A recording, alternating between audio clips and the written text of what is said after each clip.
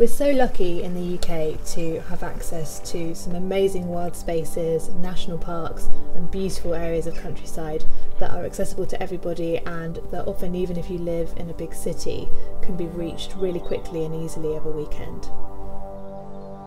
So you can hop in the car, you can get on a train, and in a few hours you can be in a really beautiful wild space that sometimes you might even have all to yourself. And it's actually really easy to plan a really wild weekend where you escape the city and you get to go wild camping, or you go camping in the woods or on a beach, or you get to climb a tall mountain and look around at a panoramic view, or you go wild swimming in a beautiful lake.